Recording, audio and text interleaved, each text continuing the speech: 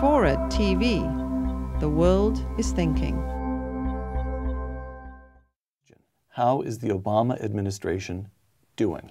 Well, the single best indicator is the Dow, and notwithstanding today's burst, it's at or slightly lower than it was over the day he took office.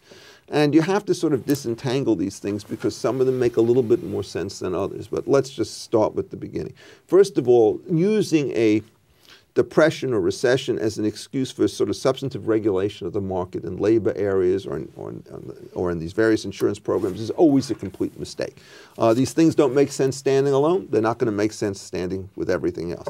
Secondly, when you start looking at the bailouts, again, you have to worry about the bankruptcy type situation. The number one and easiest case to let go down the tubes is General Motors, Chrysler, Ford, if it had to. You do not want to put any money into a group of institutions which are so encumbered with pension obligations one way or another, and so encumbered with dealer obligations that they can never rationalize their business no matter how much cash you put into them. One of the advantages of going into bankruptcy is there's an orderly way to shuck, to get rid of losing contracts in order to bring the business back into some kind of equilibrium. And so we spend hundreds of millions of dollars.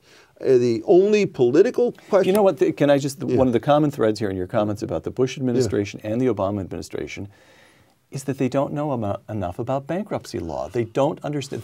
It sounds to me as though they're permitting themselves to be spooked like an ordinary layman to think that bankruptcy equals death and destruction. Death and destruction, exactly. It's a relatively orderly process. We have legal, this law is well known. There are bankruptcy judges who know how to do it, right? Yeah, what we do is we take it away from experts and give it to a collection of congressional individuals who are charitably called clowns. I mean, it really makes no sense whatsoever to do it in this particular fashion. And as I look this over time and time again, I'm always struck about how it is when you bring things to Congress, it becomes politicized, and politicized decisions become destructive decisions.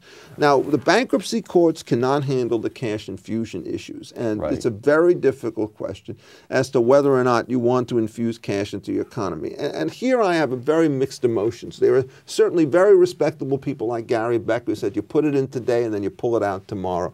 I'm not that confident that anyone could be a fine tuner. And I want to distinguish here. For sure, you would accept the Milton and Becker argument that the Fed should indeed have pumped liquidity into the economy. No. You're not even sure about that? I'm not sure about that, no. And let me explain why. There's no liquidity problem. We have huge amounts of cash that's sitting on the sideline right now. And, you know, in the hands of large investment bankers of tremendous sophistication, they don't want to lend. Why not? Because they don't believe that the money they lend today is going to be collected tomorrow under the mortgages that they issue. Just the reason why they're balking about joining all these partnerships that Obama announced today or Geithner announced today is because they don't think that the deal they get today is the deal they're going to have tomorrow. After all, if you welch on AIG, you could welch on anybody, and that's what they're really afraid of. So what's happened in this market, there is now a complete lack of confidence that long-term transactions will be consistently construed over their entire lives. And that's worse than a liquidity crisis, because even if you got the money, nobody wants to do anything but put it into Treasury bills.